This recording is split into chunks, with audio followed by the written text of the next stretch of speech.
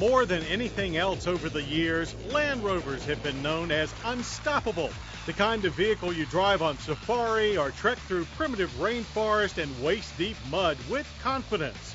So the thought of compromising that legendary prowess in favor of creature comforts never entered the minds of Land Rover designers when creating the all-new 2008 LR2.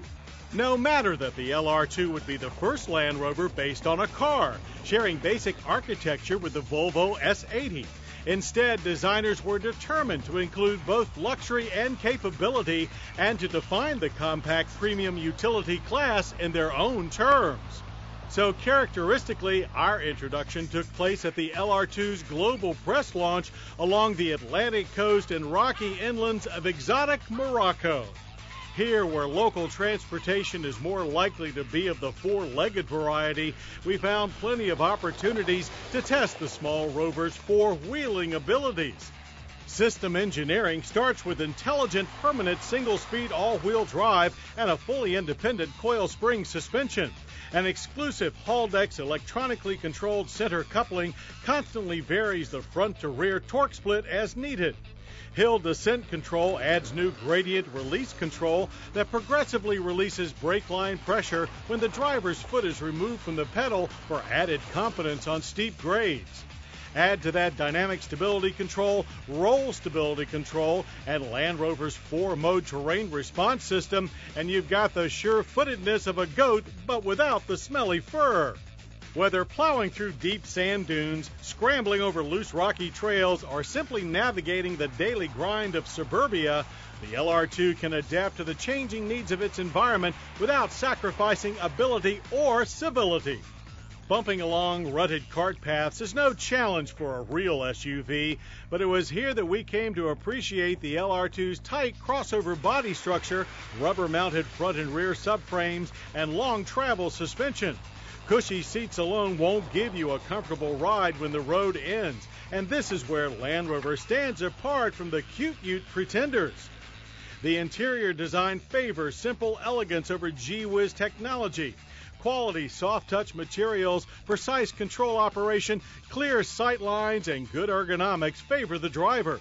Thin pillars and generous glass areas, including a panoramic sliding sunroof, contribute to the airy feel.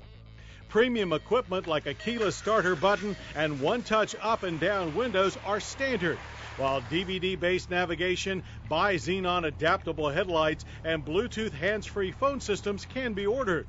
Providing motive power for the LR2 is a transverse-mounted 3.2-liter inline-six with variable valve timing, also borrowed from the Volvo S80. Here it produces 230 horsepower and 234 pound-feet of torque. It mates to a new 6-speed automatic gearbox with driver-selectable sport mode and command-shift manual override. 0 to 60 performance is estimated at 8.4 seconds. And while we had no chance to verify that claim on Morocco's bumpy roads, we did find ample time to discover how well the LR2 drives. And it's obvious that Land Rover has done its homework again, since the LR2 delivers on-road agility and comfort equal or better than rivals from BMW and Lexus.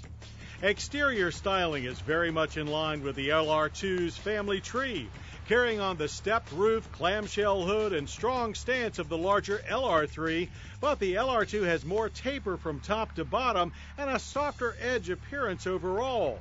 Wheel arches are pronounced and free of cladding, more like the Range Rover. You won't have to bargain like a Moroccan rug merchant to get a favorable price on the LR2. $34,700 is the base, on par with the Lexus RX 350 and about $3,000 less than a BMW X3. With the 2008 LR2, Land Rover finally has a proper vehicle for moving aspiring buyers into their unique brand. But don't mistake the LR2 for entry-level. It may not be full-figured, but it is still full-featured and lacks none of the character, refinement, and adventure-ready ruggedness that Land Rover is justly famous for.